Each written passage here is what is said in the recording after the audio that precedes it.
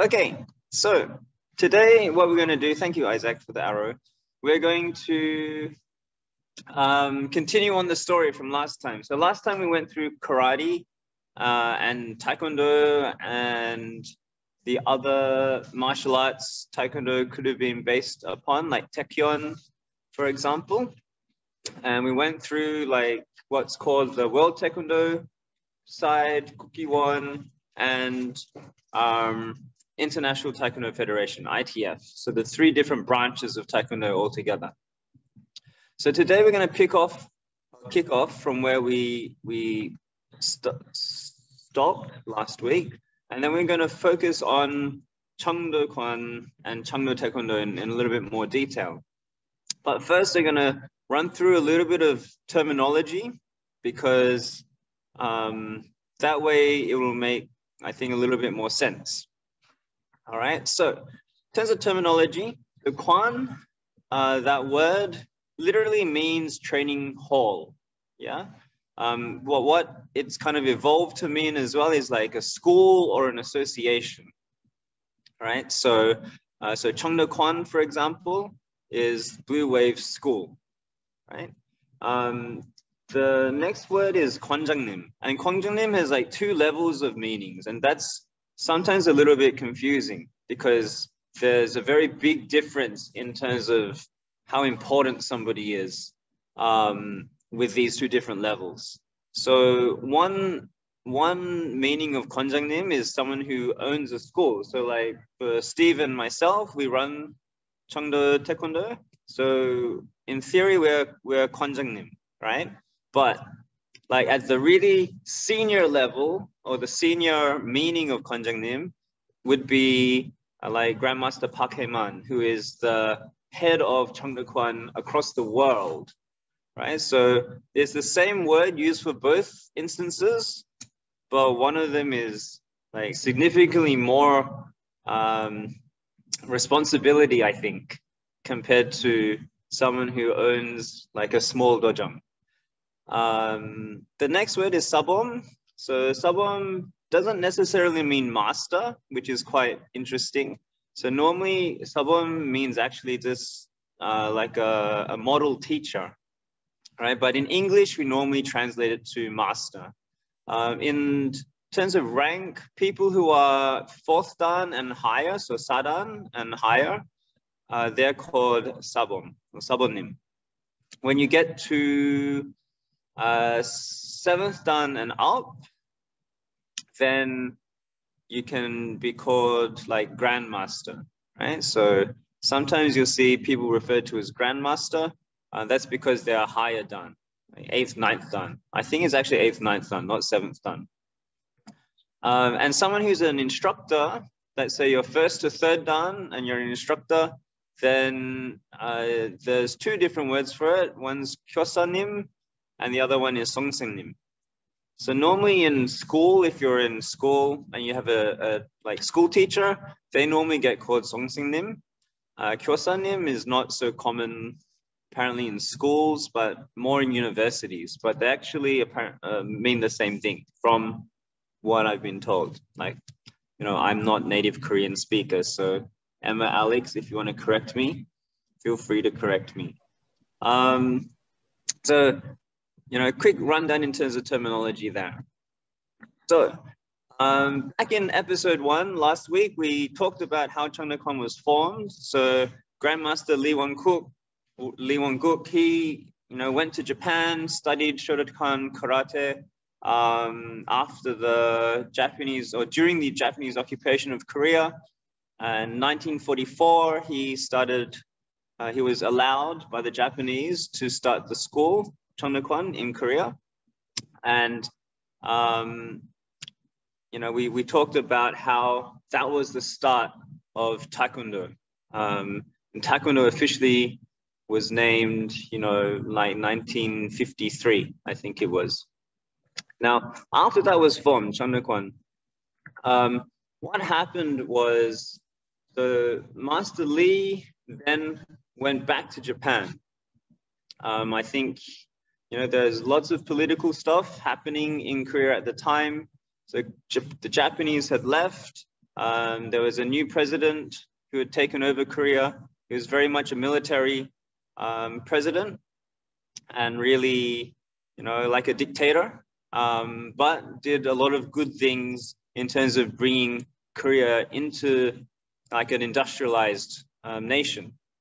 And when Grandmaster Lee went back to Japan, he left the school in charge. Other people ran the school, and they started teaching, or they were continued the training. And then from there, like a lot of different offshoots of Taekwondo started forming, or back in the day, still wasn't called Taekwondo yet.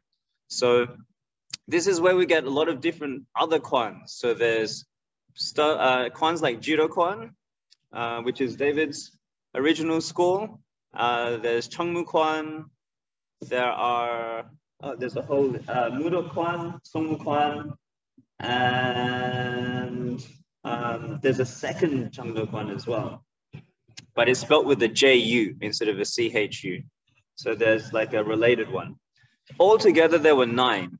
Okay, so 9 original kwans, and they operated as like separate schools, kind of like old-time martial arts kung fu movies. I don't know if you guys have ever watched them yet, but if you haven't, you kind of should, because in the old like 1980s, 1990s Hong Kong martial arts movies, what would happen is like one school would go and like challenge the other school and they go fight each other.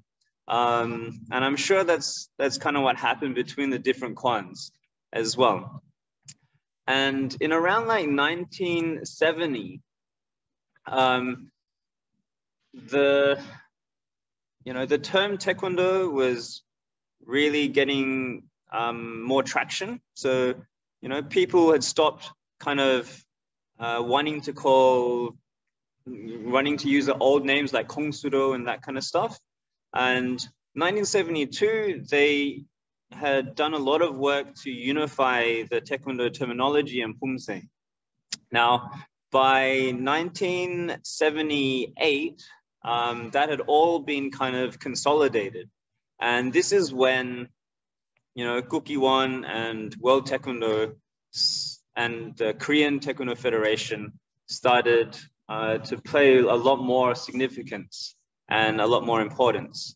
So this that's on the screen now is something that the 9 different kwanjangnim of the 9 different kwans, they all signed this agreement. And basically this agreement says we're going to dissolve the kwans and we're going to unite under the Kukiwon banner, and and we won't kind of follow the old ways of the kwans anymore. We will all just run the Kukiwon style Taekwondo. Right, so this was done in about 1978. So theoretically, they signed, all the different kwans signed that declaration that you saw on the previous screen. It's August 1978. And then that's when all the kwans were meant to dissolve. So, up until a little while ago, the kwans themselves were actually just more like friendship organizations, like membership organizations. And they didn't have that much significance, apparently, right? Supposedly didn't have much significance in how Taekwondo ran. But that's kind of not really true, because, Chung Do Kwan still exists. And we were just talking before, the heads of Kukiwon, every few years they change which kind of kwan is running Kukiwon. So sometimes it's a Chung Do Kwan person, sometimes it's a Chungmu Kwan person, sometimes it's a Jiro Kwan person who is the president of Kukiwon. So there still seems to be a lot of influence that the old kwan system has. Chung Do Kwan masters, spread out all across the world. Being the first school, it has a bit of a advantage because, it has a bit more time to train masters up. So Chung Do Kwan's like pretty big in Southeast Asia area, America, Vietnam. The Vietnam War is a very kind of important avenue, I guess, for Taekwondo to get spread around the world, because what happened was the Korean sent a lot of the Taekwondo masters to Vietnam, and a lot of the masters trained like the American troops in hand-to-hand combat when they were over there. So my master, Master Su, Master Sa in Korean, he was one of those masters. He was sent into Vietnam during the Vietnam War, and he trained up a lot of the American soldiers. Then after that, he went through Southeast Asia, taught there, and then came to Australia. So the masters, you know, travel all around the world, and you know, keeping these kind of links alive. The Chung Do Kwan office still exists. So even though theoretically, you know, the Kwans were disbanded back in 1978, there's a very small little office in an area of Seoul called Yeoksang, which is one station up from Gangnam Station. And inside a building there, there's the Chung Do Kwan office.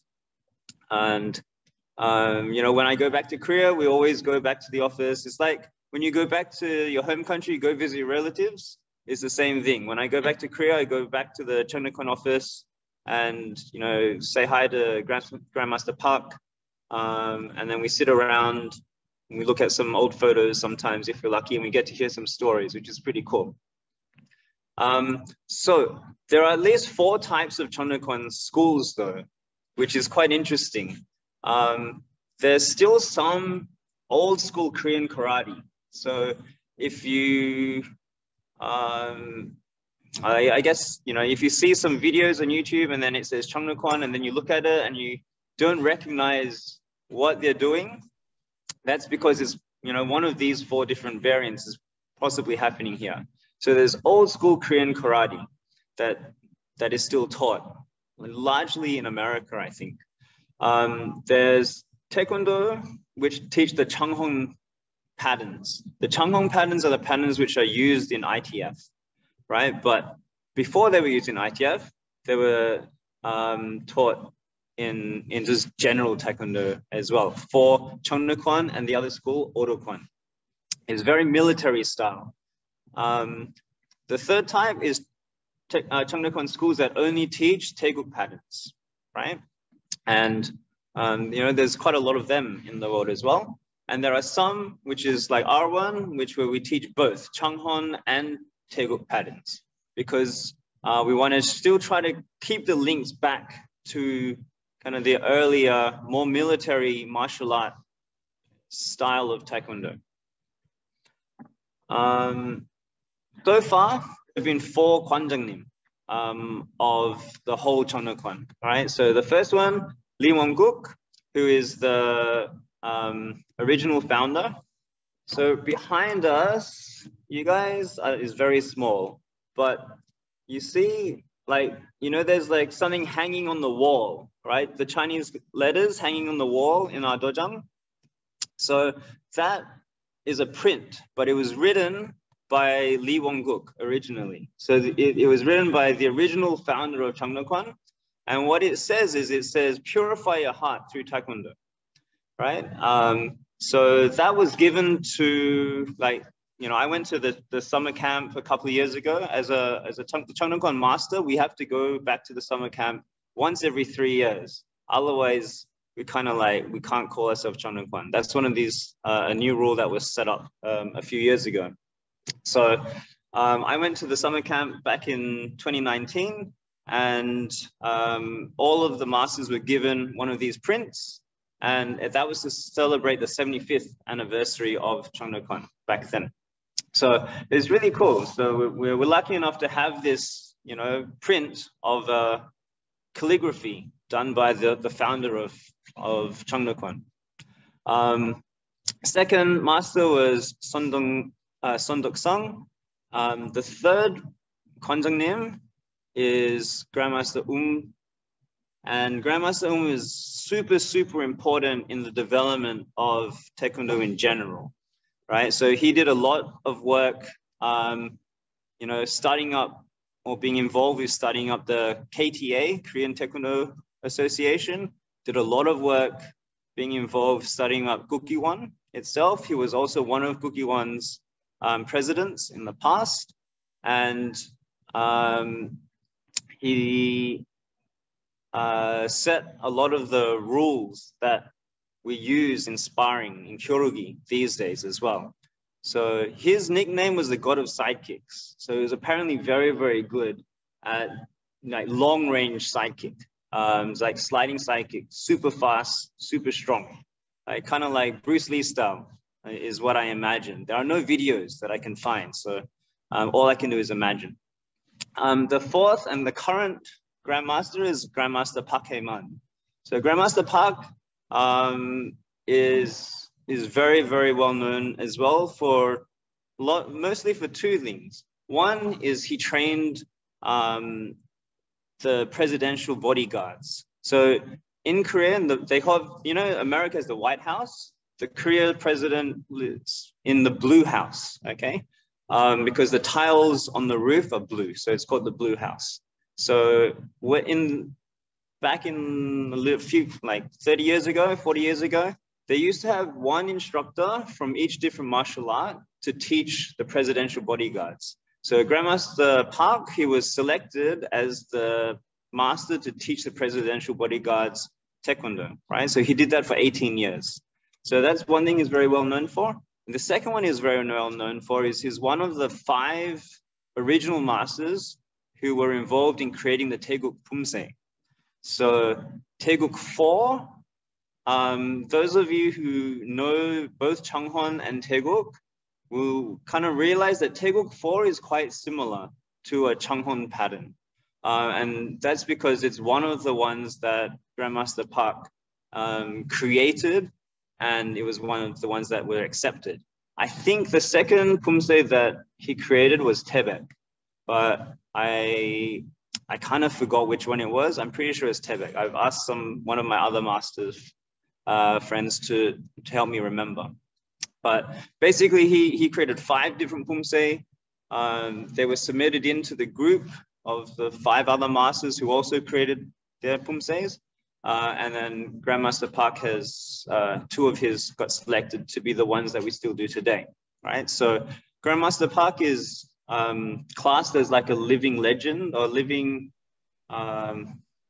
cultural asset, which is like quite crazy. It's really cool. So on the right, this Taekwondo lineage, this is on the wall in the dojang. Some of you guys may have read it, some of you might not have. But basically it runs through the story of, you know, our masters and our masters' masters.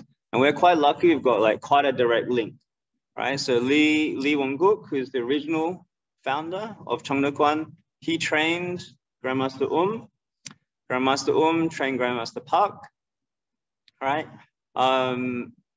These 2 masters were like quite close to 8. I think they're 4 years apart, but they met in the army. And then through that, you know, that's when Master Park started training under Master and Master Park trained Master Sa, who is my master. He's also related. So Master Sa's wife is the niece of Grandmaster Park as well. So Steve's grand uncle is Grandmaster Park, which is like crazy talk. He's like a bloodline direct relation to one of like the original gods, basically, of Taekwondo. And Grandmaster Shin is the master that Grandmaster Sa introduced me to a few years ago when I went to Korea. And Master Shin is now, you know, my master who I go and train with when we can go to Korea. So these photos are from like that year. So this is like a crazy martial arts story right here. One year I was like, Grandmaster Su is getting a little bit older, and I think he's going to go to Korea less, right? And I've never been to Korea with Grandmaster Su before. So I was like, okay, I'm going to go to Korea. Master Sa was going to Korea at the same time. It was like January. I said, Master Sa, when are you going to Korea? He was like, I'm going to at the end of January. I said, okay, cool. I'll book a plane ticket and go in the same, like, I'll arrive the same day as you. So I went there. I was on Korean Air. Master Sa was on Asiana, and they land at different times. So I got there earlier. I was like, oh, cool, I should go to see him at the airport when he arrives. But I couldn't, right? So Master Sa knew I was going there. And then he was like, okay, I'll give you a call. And then we'll arrange to like meet at Kukiwon and stuff. So I'm like, okay, cool. So I'm waiting there in my hotel room for basically like 4 days, I think 3 or 4 days.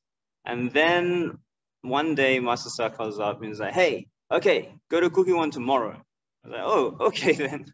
All right, I'll see you there at 11. So I go there at 11 o'clock. I'm like waiting around outside. Lucky I've been to Korea a few times and to Seoul, so I kind of like know my way around a little bit. But I'm standing outside, and then this master here in the bottom right, his name is Grandmaster Im. Right? He's the Secretary General of Chung Do Taekwondo. He comes outside of Kukiwon and he points to me and says, hey, you, Hoju.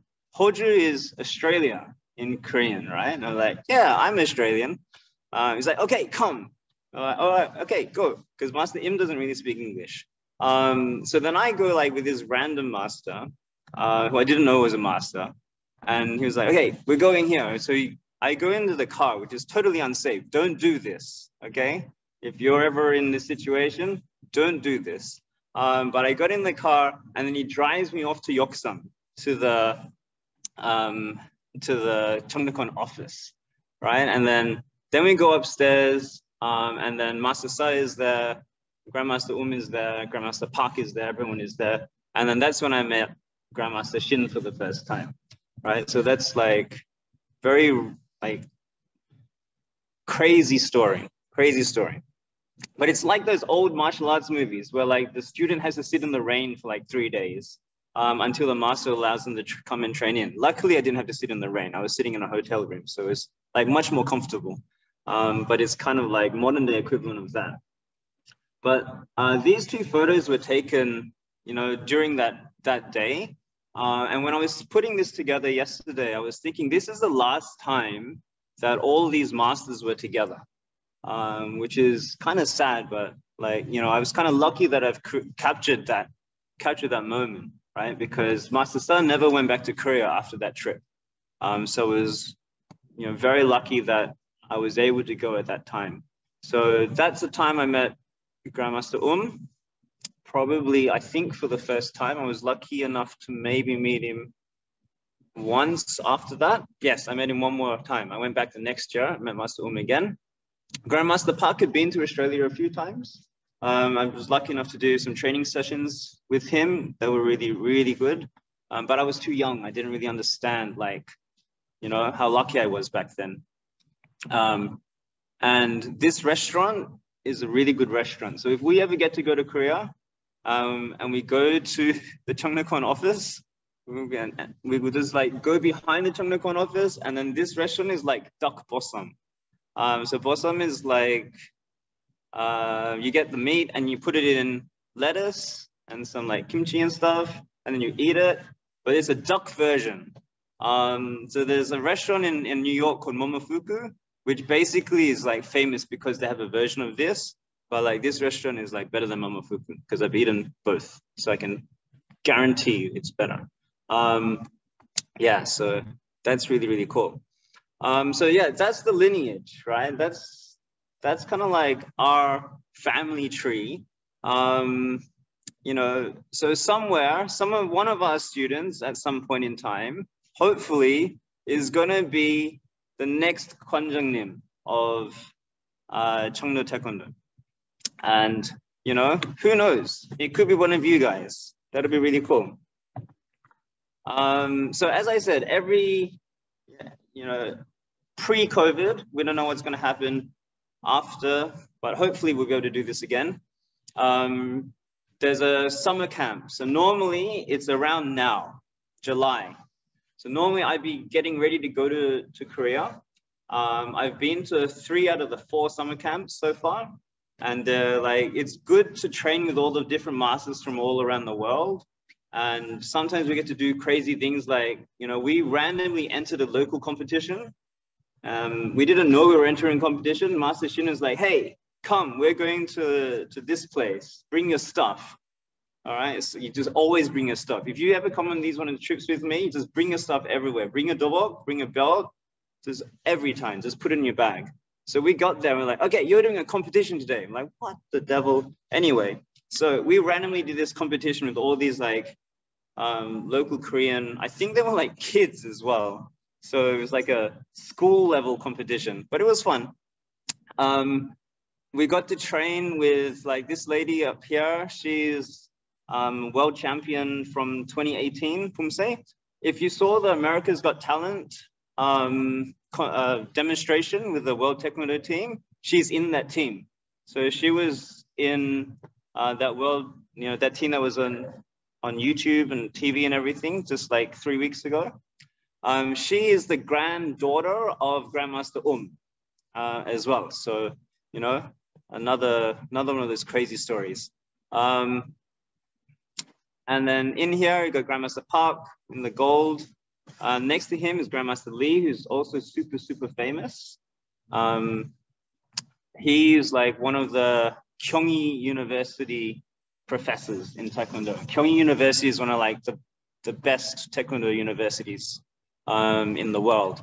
And then there's this like a random picture of the food that I eat over in Korea. This is jokbal. Jokbal is like pig trotter. It's like so tasty. This one's like super, super, super soft. It's really, really good. Yeah, so that's like very short Taekwondo story for today. But that's kind of like the history of our school. Next time you're in the dojang, feel free to like read through this poster because it's got a lot of information about, you know, what the different masters did and how they contributed to Taekwondo and, you know, to where we are today. It's like kind of sad, but it's also kind of good that a lot of the old masters contributed a lot during war times in military style. Because that's really the essence of what our Taekwondo is, right? It's really more, you know, founded on that kind of military purpose of Taekwondo. These days, luckily, touch wood, there aren't any wars. So, you know, the masters these days aren't kind of as hardcore as the old masters. You know, these days, most masters can just claim that they're very good at competition, which is good. I think it's lucky. It's kind of shown how we progress as a society, right? We shouldn't have to be at war all the time. But yeah, some of these old masters, very hardcore, like hardcore fighters. And it's like life or death fighting. It's not like they're fighting for a medal, right? It's very, very different, very different style. But yeah, next time you're in the dojang, have a look at the poster. And remember, like, some of this information, including the food, could be part of your higher level tests, like red, black belt, later on. Cool. So that's pretty much it. Very short one today. Hope it was informative. If you have any questions, feel free to ask.